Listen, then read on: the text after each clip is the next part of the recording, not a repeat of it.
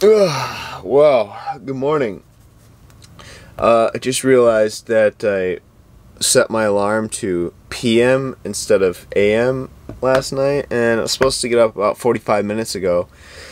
And somehow, luckily, my body still got me up relatively early, but I am heading to the Florida Keys for the rest of the week, and I'm gonna see what they're like and try not to get arrested. So, came up with a little list last night, and gonna follow it and hopefully not run into any trouble. So, let's get on the road.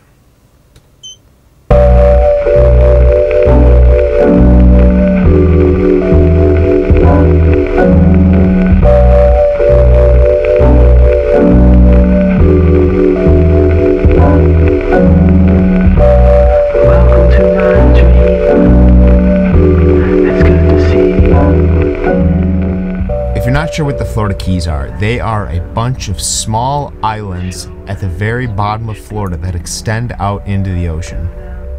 The islands, which are called keys, are all connected by bridges. I've heard that traffic can be quite congested down here, so that's why I got an early start. So after filling my tank with fuel, I'm on my way to the Keys. Well, for now, my friend, I'll see you around again.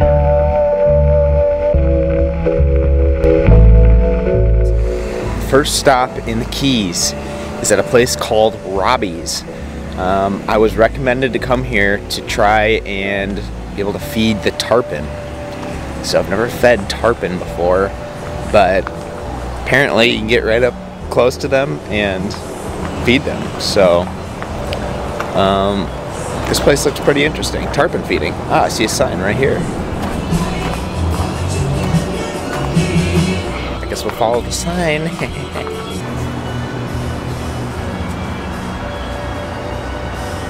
No problem. We'll get her taken care of. Have a good day.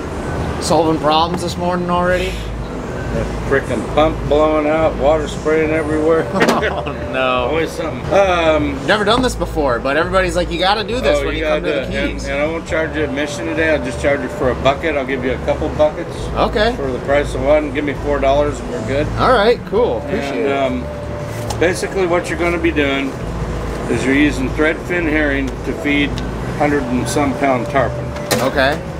You basically want to hold the fish by the tail, go down to where the nets are, because that's to keep the pelicans away from you.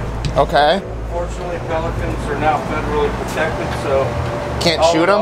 All we can do is verbally abuse them. And we attempt, and apparently it makes no damn difference. Huh. But yeah, basically what you want to do is go into one of those netted areas. We just had some people feeding. They're generally slower in the morning. Okay. You come back in the afternoon, they're all over the place. Huh. Basically, you hold this right over the water as close as you can. Big old 100-pound fish gonna come up, take it out of your hand, and make it scream like a little girl. All right. Just watch the pelicans. Keep the bucket in front of you. Okay. Don't so just set it to the side because they'll come up. Just tell them to get. As long as you do that to them, they'll leave you alone. All right. Sounds good. All right. Have fun. Thanks.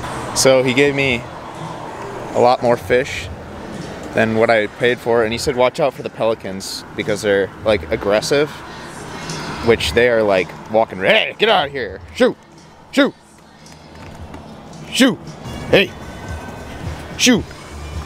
Anyways, yes, they are.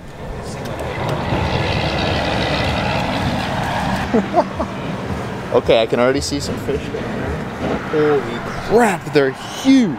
All right, so what I'm supposed to do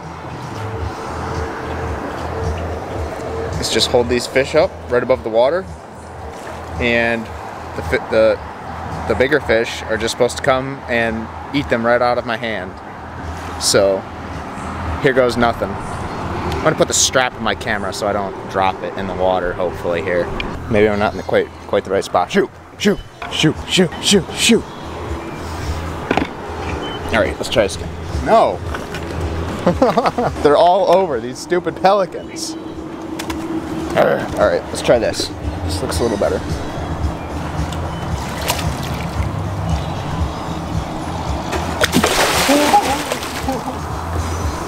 That's crazy. They're huge. Shoot, shoot, shoot. These dang pelicans are the worst. So it seems like you kind of just got to find out where the pelicans aren't at the time. Hey, shoot. All right, let's try this again.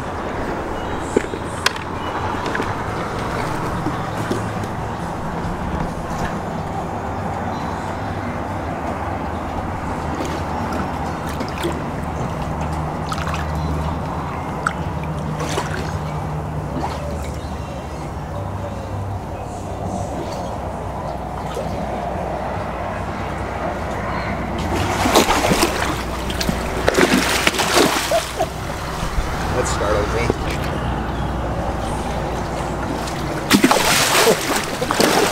So scary. Oh my gosh. Okay, pelicans are back. Time to find a new spot again. Shoot, shoot. No pelicans. Here we go.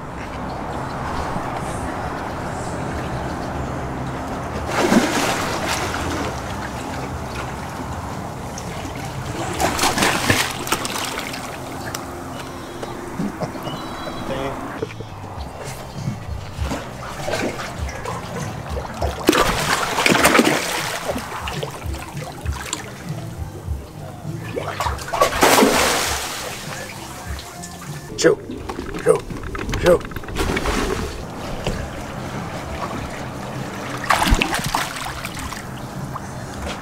These dang pelicans make it difficult. Yeah. This dude just snagged a pelican. He's gonna have to like wrestle this thing to get the hook out of it.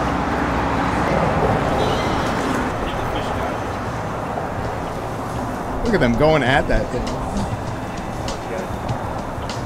Looks like they've done that before. Well, that was fun. Interesting experience and quite the interesting place here at Robbie's. Talked to the guy that runs it now for a while, and he said he's been feeding fish since '74. So, and he gave me a good recommendation for like a free little county park, I believe it is, and he said there's not much to see as far as like coral and stuff like that for snorkeling, but he said it's free, the water's crystal clear, so I think I'm gonna head up there for the day. All right, so this looks decent, I think. American crocodile in the area. We cannot guarantee your safety. Do not approach, do not feed. Keep your distance. Violators will be fined. Oh my goodness. Look what I found. A shower. It's been so long. Let's hope it works. Come on. Yes! Oh, that is so exciting. Do not shower inside restroom. Showers are provided outside. I have no idea how I would shower in here. So I don't know why they have to put that there. Like, do they expect people to shower like right here with that?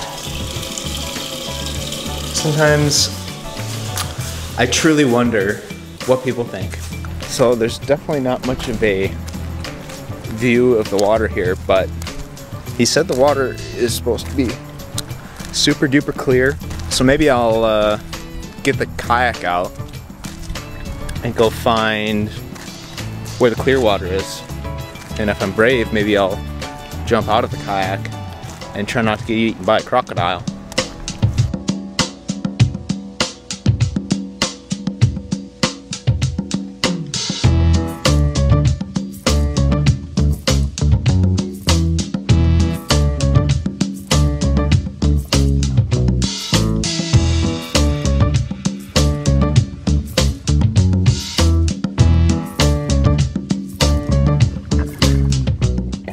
I just made dinner. I'm having 2 chili dogs and some leftover potatoes that I had and need to eat up. And after I finish this, I think I'm gonna head back over to Robbie's because they're open till 9 o'clock, I think, and see what's going on down there because I just don't want to get to my parking spot too early tonight and every night this week. So my plan is to arrive as late as possible and leave as early as possible. So hopefully not noticed.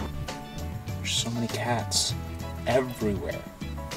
they just come out of the bushes and they walk around, but they're scared of people.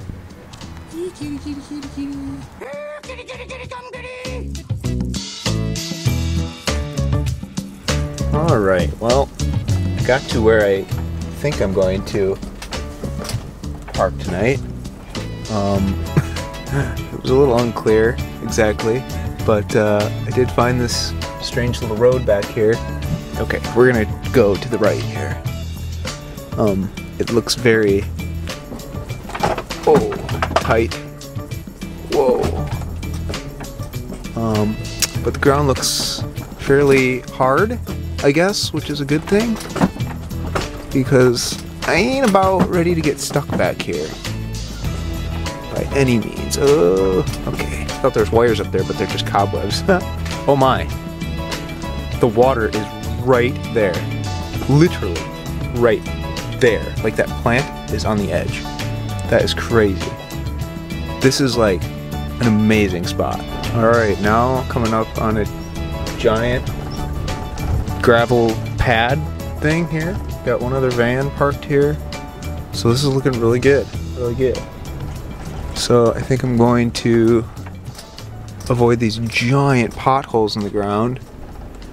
And whoa! Oh, so much for avoiding that. Spin around here quick and call it quits. Luckily, the ground is very gravelly, because I have a feeling when the tide is high, this whole area may be full of water. I'm gonna put myself right here, I think, and just in case the tide comes in and I'm swamped in the morning, hopefully I can still get out. Well, made it through the night. It did rain pretty hard for probably about an hour, and I was getting a little bit worried that I was gonna get like swamped in here, because as you can see, it is kind of like low and puddly in here, but it's not too bad. Today I'm heading to a place called Bahia Honda State Park. I think I'm remembering that correctly. The main reason for that is because I heard the snorkeling is super amazing there, and I'm not sure what else outside of that, but I think I'll spend the day there and we'll go from there. So let's get on the road.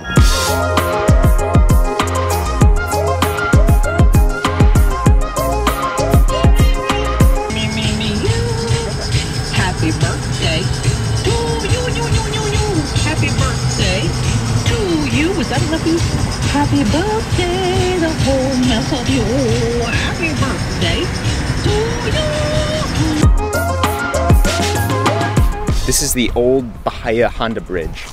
This bridge spans 5,055 feet across the Bahia Honda Channel and was part of the East Coast Railway, built by oil mogul Henry Flagler between 1905 and 1912. The roadway was built on top of the railway bridge in 1938 as part of the original overseas highway. Use of this bridge stopped in 1972, and then they built this bridge behind me, which is currently the new Highway 1. So today, day 2, was a good day. I had a lot of fun. Bahia Honda State Park, I would say, is definitely worth a stop if you're going through the area. And I spent about probably 3 hours or so in total snorkeling and saw quite a few things. I saw a couple jellyfish. I saw some weird looking flatfish. I thought it was a stingray at first, but I'm pretty confident it wasn't a stingray. There was a bunch of these little teeny, very colorful fish, and there was one that was just swimming like right in front of my face, and it wouldn't leave for probably a good 5 or 10 minutes. I saw a bunch of big conch shells. A lot of them had actual big crabs inside, so it was kind of fun to flip them over and you could see the crab crawl back inside. Now it is about 7:15, and I'm actually at the same spot that I was last night, because it seems like a really decent spot. And I'm kind of planning my day for tomorrow, and the rest of the evening I'm actually going to start editing this video a little bit and getting it ready to post for you guys. So I'm excited about tomorrow and the little adventure we're going to do. So get some rest, and we will see you in the morning. Good morning, everybody. Today we are going to Key West and we're going on the motorcycle because parking can be expensive and difficult down there, I've heard. We'll see. But it sounds fun to get the bike out and buzz down there. It's about 7:05 right now, so I'm getting a fairly early start and I'm excited to see what Key West has to offer.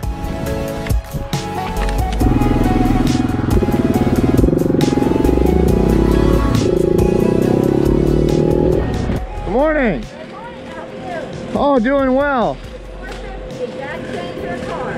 I'll do card. Got this for you. Alrighty. Okay. There is scooter parking, but I think they're a little too big for a scooter. Yeah.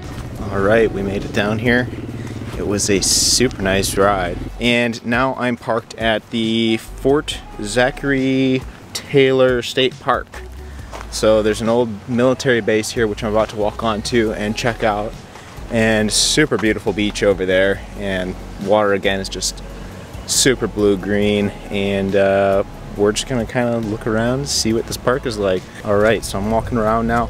Got I think 3 places that I want to stop for sure, and then just whatever else I pass by that looks interesting. But the first place is the most southern part of the United States that you can get to.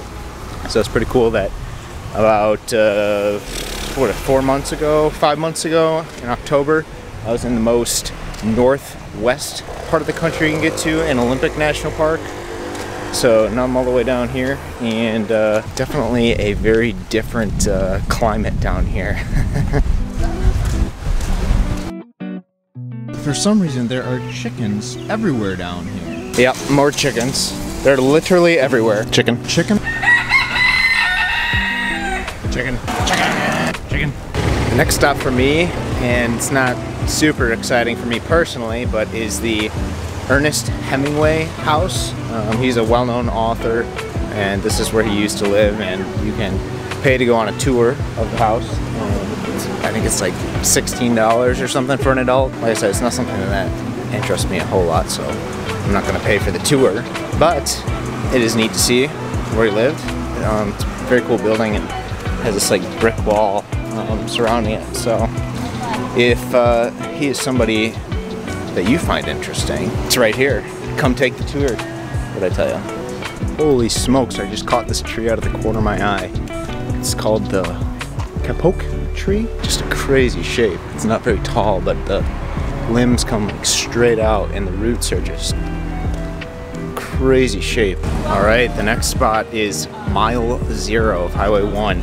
And surprisingly, there's like nobody here. So I was like wondering if I was in the right spot, but this is where it all begins. It's a cool little shop here. Might go inside and see what they have. Well, that was a cool area to walk around and see. Lots of cool shops and interesting old buildings down there actually. And I'm on my way back to the state park, and I think I'm gonna hang out there for a few more hours, and then I think I want to hit the road by about 5 o'clock to get back to the van tonight, and that way I won't be riding in the dark too much. So one thing I failed to mention when I got here is I looked down to see oil dripping from my motorcycle. So that wasn't a good sign, but I know what's going on. I don't really know what I'm going to do at this point, but I'm going to see what kind of tools I have here and extra bolts and such, and hopefully at least be able to make it to the hardware store to pick up what I need. Alright, so far so good on the oil leak. My redneck repair seems to be working really well. So I decided to take a little detour here. I am in Big Pine Key, and I'm at Blue Hole, which is right behind me here, and I think it's the only body of fresh water down in the Keys here. I just saw some gators. There's 2 gators right back there at the lookout, and what I'm really hoping to see down here is some little key deer. I just saw 4 on the side of the road when I was riding up here, but I didn't have my GoPro on, unfortunately, so I didn't get them, but hopefully I'll see some down here. Well, didn't see anything there, so I came to this nature trail up the road. Can't seem to spot any deer, but got this nice platform here, so I was thinking I'd just stand up here on this bench. Deer! Deer! Here, deer! They should come any second now, I'd think. Well, oh well. At least I saw a few on the road. Maybe they'll be back there when I drive past. Well, made it back. You may have seen that sticker on my van when I pulled it on the motorcycle, and it said that I was illegally parked and am going to be towed. That's okay. I'm gonna drive a little bit. It's nice sunset, so let's get on the road. Good morning, viewers of this YouTube video. I had a successful night.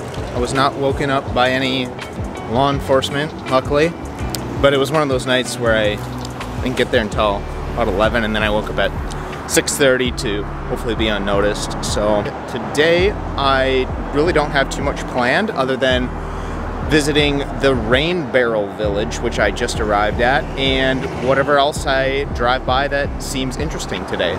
Well, due to the length of this video, I'm starting to get worried that I've lost a lot of your attention. So I'm just going to give you a quick recap of the rest of my time in the Keys. After the Rain Barrel Village, I visited the Windley Key Fossil Reef Geological State Park. It was a smaller state park, but it had quite a bit of interesting history on the building of the overseas highway and railway back in the day.